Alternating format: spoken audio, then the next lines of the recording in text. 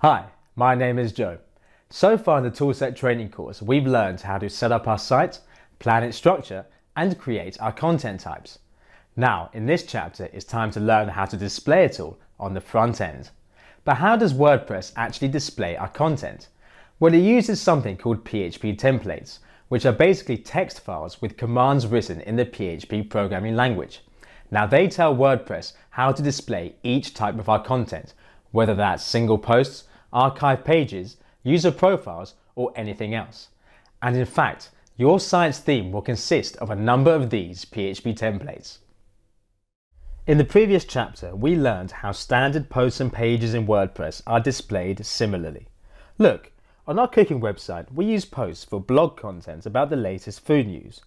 And we also have pages for more static content, like our About Us page. WordPress usually displays posts and pages very similarly.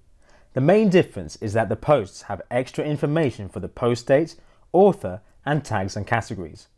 Finally, in WordPress we have archive pages. They list all posts for a particular post type.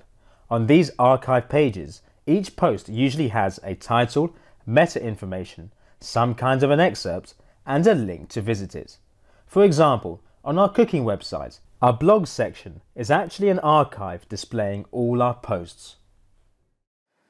But what about the custom post types we create? If you remember, in the previous chapter we created a custom post type for our recipes.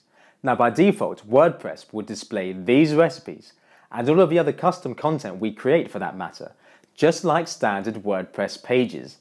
This means it will only display the title, featured image, and the main content.